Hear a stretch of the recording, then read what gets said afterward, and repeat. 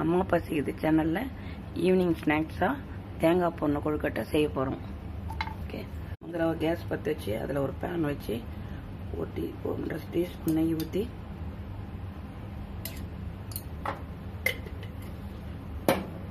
நெய் உருக்கணும்னு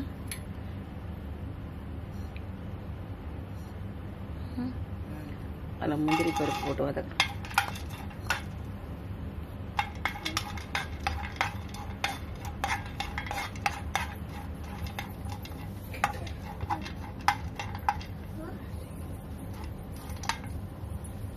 பருப்பு நல்லா சவுக்கவா இருக்கணும்.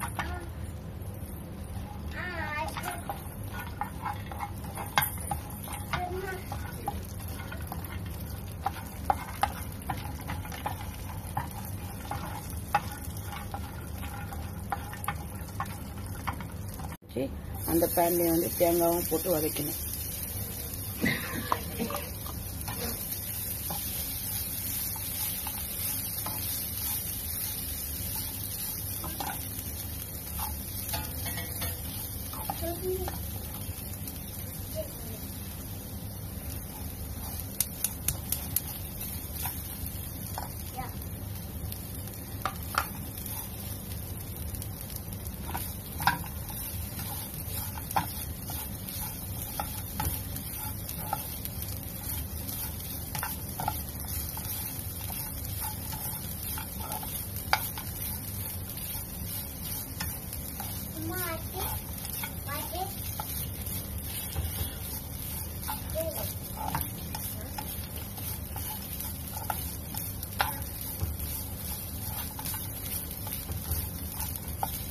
நல்லா ஓரளவு பொன்னிறமா வதங்கிடுச்சு. தேங்காய் நல்லா பொன்னிறமா வந்துடுச்சு. அதுலேயே வந்து நான் ஒரு 3/4 கப்பு சர்க்கரை போடுறேன். 2 கப்பு அரிசி மாவுக்கு 1 கப்பு தேங்காய், 3/4 கப்பு சர்க்கரை, தேவையான அளவு முந்திரி, ஒரு 3 ஏலக்காய் போடுறேன்.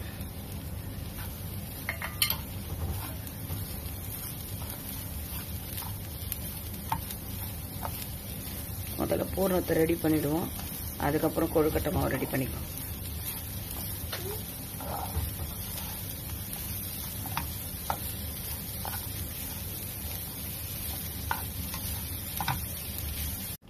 தேங்காய் பூர்ணம் ரெடி ஆயிடுச்சு. இப்போ பக்கத்தில் வந்து கொழுக்கட்டை மாவு பசத்துக்கு தண்ணி வச்சிருக்கேன். அதில் உப்பு போட்டுட்டேன். 1 டீஸ்பூன் எண்ணெய் ஊற்றுறேன். இந்த தண்ணி நல்லா கொதிக்கணும். நான் ரெடிமேட் கொழுக்கட்டை மாவு தான் செய்கிறேன். அதனால நல்லா தண்ணி கொதிக்கணும். தண்ணி நல்லா கொதிக்கணும். இந்த அளவு கொதிச்சா போதும். நம்ம இதை வந்து கொழுக்கட்டை மாவில் ஆட் பண்ணிக்கலாம். அந்த சுடு தண்ணியை கொஞ்சம் கொஞ்சமாக சேர்த்து ஆட் பண்ணுங்க.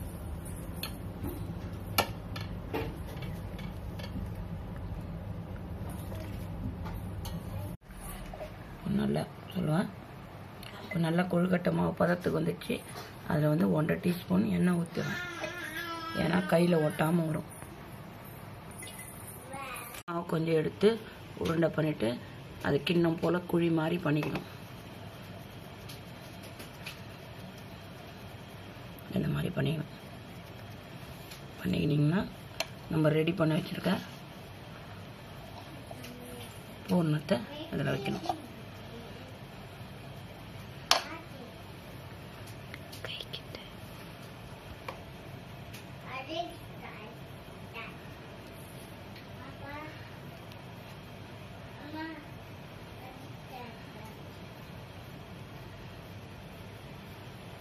அதே மாதிரி எல்லா கொழுக்கட்டையும் ரெடி பண்ணிக்கோங்க.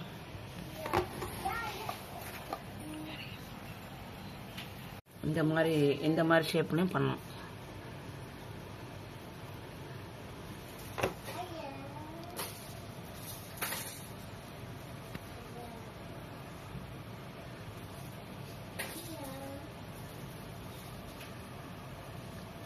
இது கொஞ்சம் லேட் ஆகும். நிதானமாக பண்ணணும். இந்த மாதிரி பண்ணணும். தேங்காய் பொண்ணு கொழுக்கட்டை குடுமி வச்ச மாதிரி பண்ணுறேன்.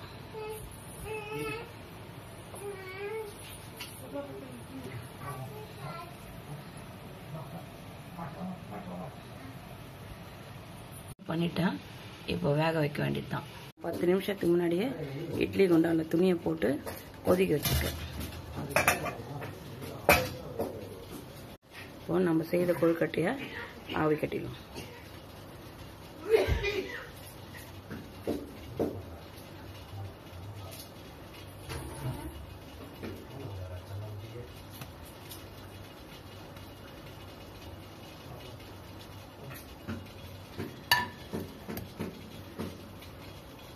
இது எல்லாத்தையும் மூடி ஒரு 20 நிமிஷம் வேக வச்சுக்கலாம்.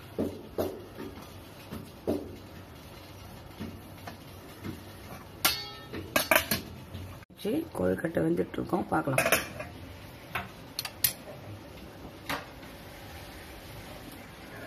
தொட்டு பார்த்தோம்னா கையில் ஒட்டக்கூடாது, ஒட்டலை. இப்போ எடுத்துடலாம் கொழுக்கட்டை. தேங்காய் கொழுக்கட்டை போடணும். ரெடி ஆயிடுச்சு. இது பார்க்க நல்லா சாஃப்டாக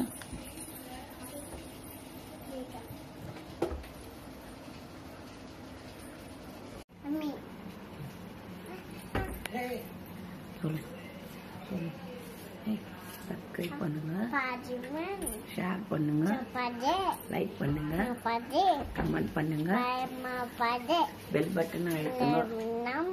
தேங்க்யூ.